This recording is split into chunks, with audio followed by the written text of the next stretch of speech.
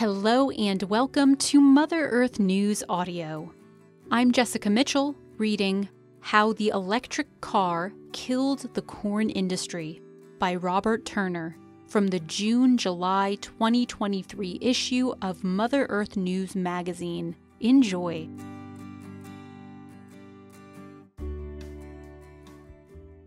I am a farmer with a black and blue thumb and a science writer who's terrible at math. I embrace a science-based understanding of climate, but sometimes I still pray for rain.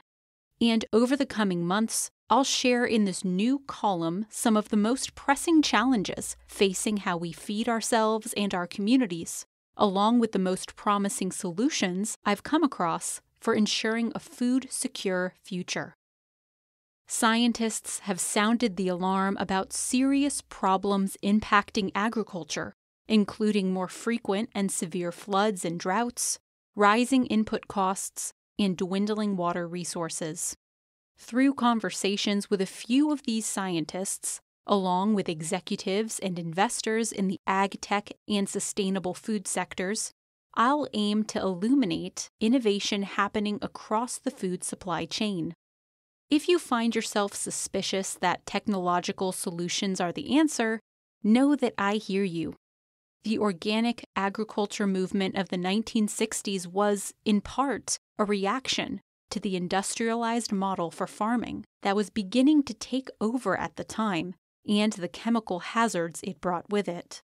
Those early pioneers continue to point me toward a better path, one without fossil fuel-derived fertilizers, which have risen in cost 200% since 2020, without pesticides harmful to bees and soil health, and without rampant food waste. In other words, don't expect to hear me pushing for self-driving robot tractors with built-in espresso machines, which are currently at work in California vineyards, by the way, but rather stories of growers deploying new greenhouse technologies and advanced microbial inoculants that are showing promise for improving soil health in their fields today. Which brings me to one pressing matter and the subject of today's story. As we navigate a future dominated by electric vehicles, what to do with all that corn? Electric vehicles, also known as EVs, could drive corn farmers out of business and wreak havoc in the heartland. That prediction might surprise you, but consider this. 40% of the corn crop in the United States currently goes into our gas tanks, driven by a federal mandate requiring that gasoline must contain 10% ethanol. Meanwhile, General Motors announced recently that it will most likely sell only EVs by 2035. Other car manufacturers have made similar predictions, foreshadowing a significant drop in demand for corn as a gasoline input, and a potential undermining of the Corn Belt economy. To get a sense for the scale of this potential disruption, you must drive through corn country, as I did recently on a 1,000-mile trip crossing the Midwest. The cornfields here span east to west from Pittsburgh to Grand Island, Nebraska, and reach north from Minneapolis down to south of St. Louis.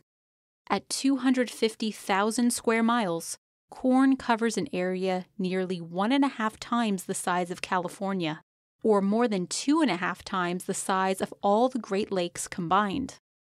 The level of output has historically supported many jobs. Today, more than 300,000 corn farmers produce about 1 ton of corn annually for every person living in the United States. This is despite the average person eating only about 5 pounds each year, mostly sweet corn varieties. Aside from serving as a feedstock for ethanol, 36% of the corn crop goes into livestock feed, and a sizable proportion infuses processed foods and sweeteners, including high-fructose corn syrup. The EV transition will only underscore a problem that has existed for many decades. We are growing way too much corn, and we have avoided lapsing into a lopsided supply-demand imbalance by leaning into ways to use it all up.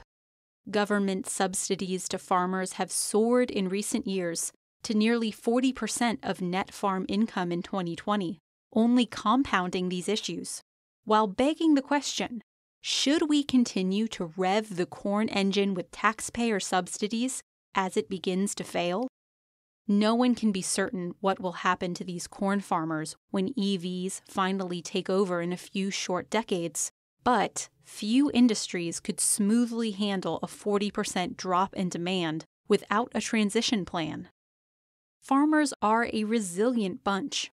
Growers in western North Carolina, where I live and farm in a region formerly known as the Burley Belt, have experienced market disruption before, when, spurred by a sharp drop in demand for tobacco during the mid-1990s, the number of tobacco farms declined by 97% between 1997 and 2012. The impact closed a 70-year chapter in the story of our region as a dominant tobacco producer. But while the risk of market collapse is entirely inherent in any local economy dependent on a single cash crop, its wholesale devastation was not inevitable. Anticipating the impact the loss of tobacco could have on the region, a group of farmers and community stakeholders met in 1995 to look for solutions to the challenges facing these tobacco farmers.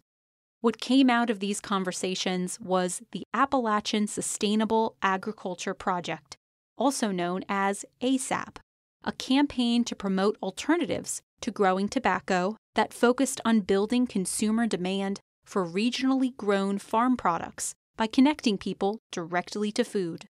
The passionate ASAP champions convinced farmers to grow fruits and vegetables, while at the same time lobbying local restaurants and grocers to purchase their products.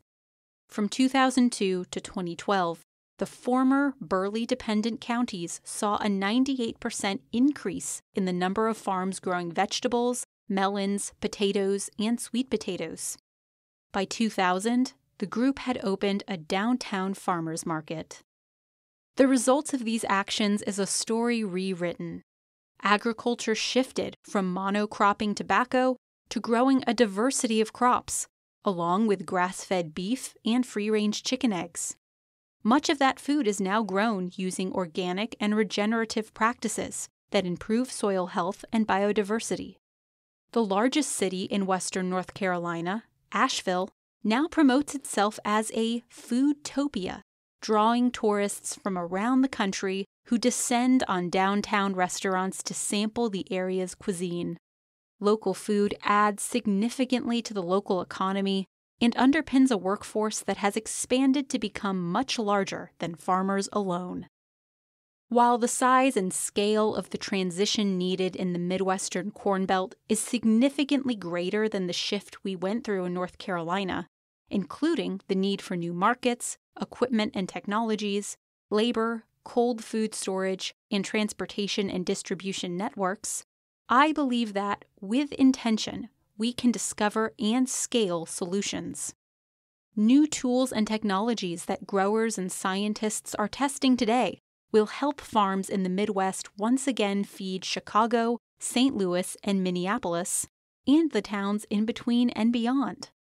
Solutions that build soil health while sequestering carbon are among these, including using multi-species cover crops, better crop rotations, smarter inputs monitoring, and no-till planting methods. Controlled environment agriculture, also known as CEA, or indoor greenhouse and vertical growing solutions, can help produce food year-round for local consumption and reduce our dependence on food from faraway places. New, or even old, methods might allow us to better target pests and disease and deliver the nutrients plants need more efficiently with less environmental damage to streams and waterways from fertilizer and chemical runoff. Precision agriculture using satellites, drones, and high-tech sensors in the field will give farmers the data they need to make smarter field management decisions.